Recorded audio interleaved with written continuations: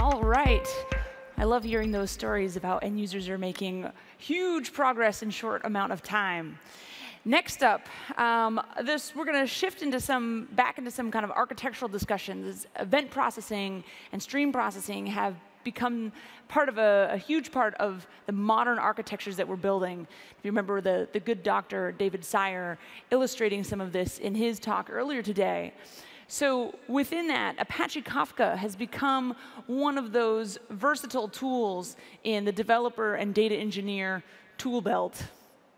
And so I'm delighted to invite CTO and co-creator of Apache Kafka, CTO of Confluent and co-creator of Apache Kafka, here to the stage, Neha Narkhede. Thank you.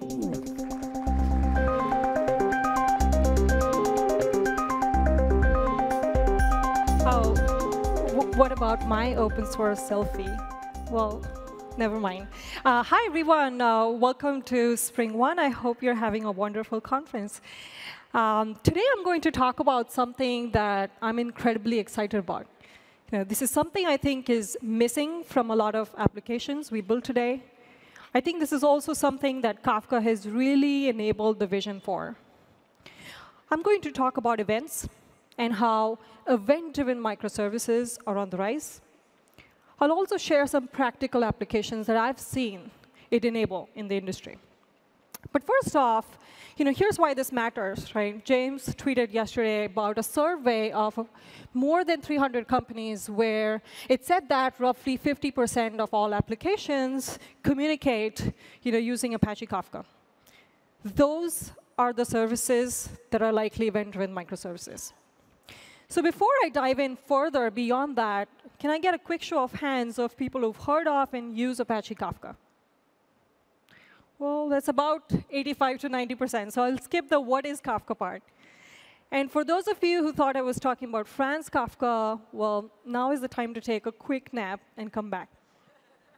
And for those of you who don't know about Franz Kafka, I think you're the lucky ones.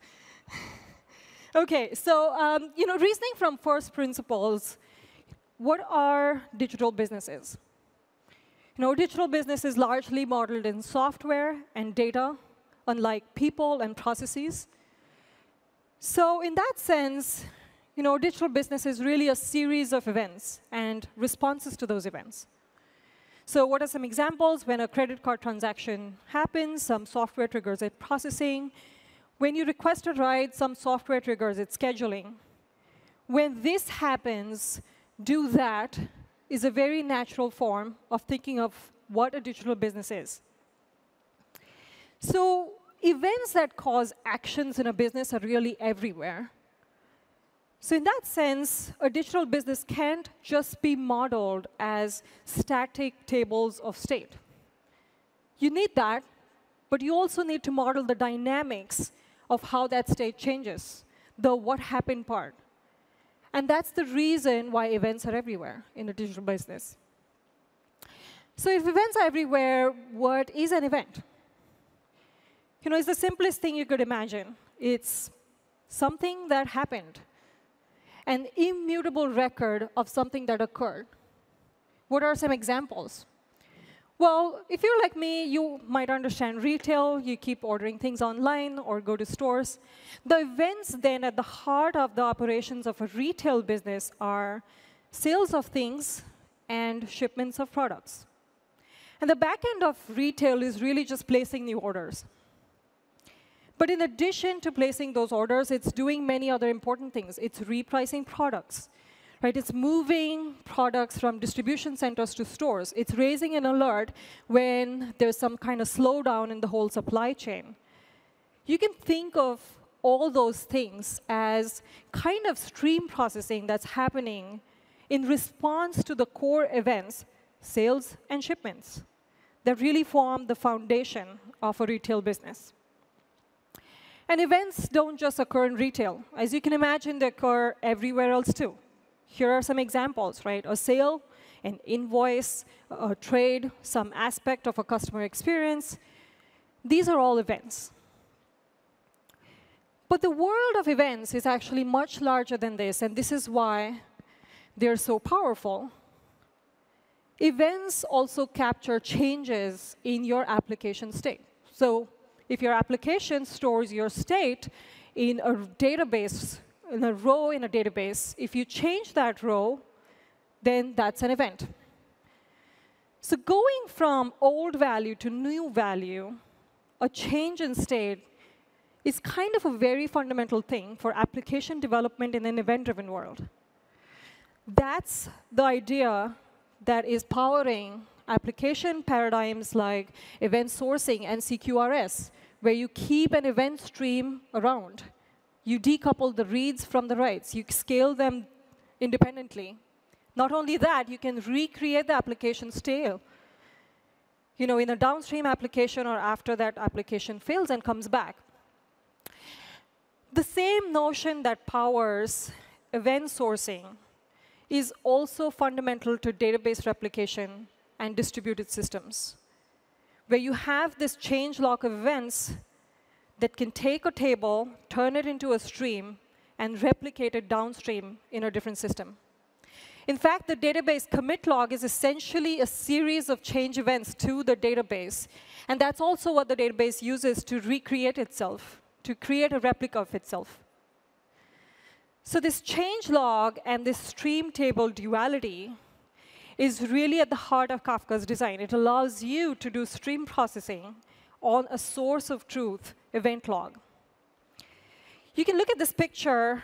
You can replace the left side of the picture and replace the database with your application. You can replace the right side of this picture with pretty much anything else. It could be an Elastic Index, a Cassandra store, or just your application cache. That's how generalizable this idea is of event-driven microservices on top of Apache Kafka. So if you take a step back and think about this, events are also the most natural form in which data occurs.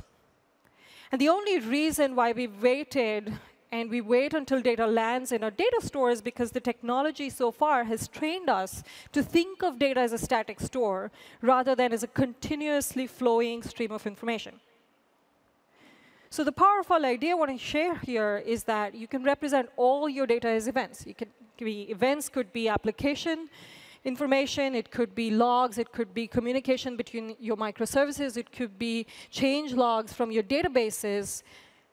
This is what makes stream processing so powerful, is the idea that you can take data that occurs in all these different parts of your company and have a way of responding to them, have a way of transforming them. And that's what forms the foundation of event-driven applications. This is why events are so fundamental. They're really a universal language for continuously evolving data. So if events are so powerful, where are they? Events really haven't had a proper home in infrastructure. They don't occur in relational databases in any real way. They don't occur in RPC systems in any real way. They're implicit. They're somewhere in your code. They're hidden. You have to go look for them. But you often don't see an object that's named an event. This is in part what we're trying to solve with Kafka, is give events a real home within a business. But if you try to answer this question, like, why are events hidden? What does our infrastructure even give us today? It gives us these things. There have been tables, there are caches, there are applications. You have all these places where you can go store your state in. In fact, much of the logic in a database exists, so you think that the data isn't changing, but it really is underneath the covers. So the world of events and explicit representation of change has been missing. So if you were to make events more explicit, you really need to think about how they occur. Events take two forms. They occur as triggers, something that makes an application go do some work. So if I send a request to your HTTP service, it goes and does some work and sends me back a response. That's essentially a trigger. But events also act as data. So if you keep an event stream around, like you can in Apache Kafka, you can actually process things on it. You can compute things. It could be aggregates. It could be just transformations. Or it could be just that you store it in a downstream system in real time. So as an example, let's say I have my retail application. On the left, it posts some sales events that really carries this who bought what information. Let's say I have another microservice that takes those events, it joins it with the inventory table, and then it sends updated inventory counts as another stream. And finally, I have my last microservice. It reads the updated inventory count stream. And if that count drops below a certain level, it triggers reordering. So if you look at this picture, these could be your Spring applications, but these are really event-driven microservices. They consume a feed of events, and they produce a feed of events. And that's pretty much it. Here, events are simply acting as triggers. But event streams also take another form, which is data pipelines. Let's say I'm working on the same sale event stream, but now I'm trying to glean customer buying preferences from this who bought what event stream. And let's say I take the change log from my customer database, and I join these two things together to create a unified customer 360-degree profile. And then I store it downstream in some kind of a Cassandra data store, and I just keep doing that. But notice in this example, this looks much less like a microservices, much more like a data transformation pipeline, like an ETL pipeline. But if you take a step back and think about it, both of these are equivalent. In both cases, I'm taking event streams, I'm joining with possible tables of data to create new streams of events. The fact that you can put together both data inside your applications and data inside your data systems together is what makes event-driven architecture so powerful. So the question is, well, where does the stream processing happen, and where do all these streams live? Well, streams live in a streaming platform. This is our vision for how modern digital businesses would be built, is that you have a central place where you can collect these streams, no matter where they occur, whether they're in microservices, different systems, whether they're originating in your application logs, and really have a central way of responding to events, of transforming them, of having to do all this in real time. But the fundamental thing also is, and this is why Kafka is so popular, and event-driven microservices is an upcoming trend, is that this is a very different way of thinking about communication in your business. Instead of me having to know everyone I need to go talk to, I just say, what happened in my part of the business? And then whichever applications, people that need to subscribe to it, they merely tap into the streaming platform, consume those events, and enable their applications. This scales so much better. You can decouple not only applications, you can decouple people, and it really, in some sense, turns the communication in your company inside out. Events used to be on the sidelines of a business. This is not a new concept. It has been around for decades, but now they're pushed to being front and center.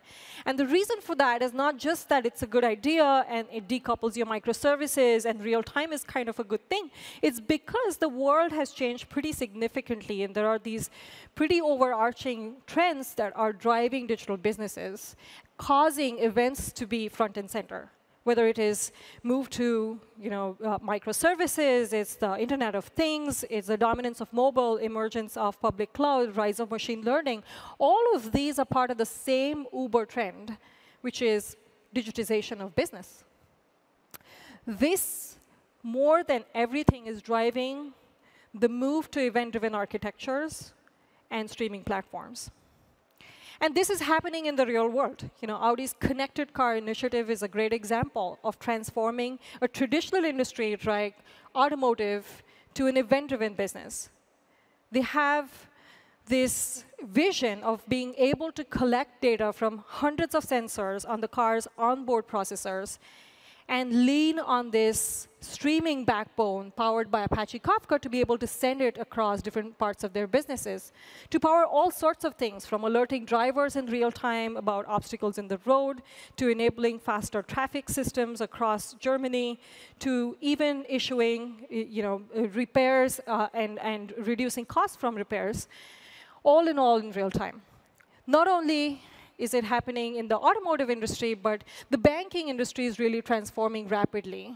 Event-driven banking is a pretty big overarching trend. Royal Bank of Canada, they started with a simple project to move away from mainframes, but now they've put in a streaming platform to power their move to microservices and Spring applications that rely on a streaming backbone. And this has really done a bunch of things for the bank, including reducing anomaly detection time from weeks to seconds, and much more. So I want to leave you with the end state. Why would you do this, and what does an event-driven enterprise even look like? The possibilities are actually immense. In this state, everything happening in your business is an event. It's available instantly to all the applications in the company that need to process it. You have the ability to query data and respond to it as it arrives versus when it is too late. And all this is possible by also simplifying your data architecture, by deploying a single platform that replaces your mesh of different ETL tools by relying on this central streaming platform. Why does this matter here? It's because Spring and Kafka go really well together. If you really wanted to adopt this event-driven microservices paradigm, there are a few projects that you can leverage. Developers can take advantage of these Spring frameworks that integrate Kafka in the framework itself, including Spring Cloud Streams, Spring Kafka. Not only that, if you're struggling to deploy Apache Kafka, we're collaborating closely with Pivotal to enable this ability to deploy Kafka more easily on the Pivotal container service using the Confluent operator. This is really meant to automate provisioning of Kafka pods in minutes, being able to scale your Kafka clusters easily. Agreed that this matters only if you're relying on Kubernetes, but that's not the only way to use Kafka. If you want to use Kafka in other ways, you can use the Confluent platform. This program is available in early access, soon to go generally available. So if you'd like to sign up, you can follow that link, confluent.io/Kubernetes. And that's all I had here. If you'd like to learn more about how Spring and Kafka work together, you can go to Victor Gamov's talk later today. Thank you very much.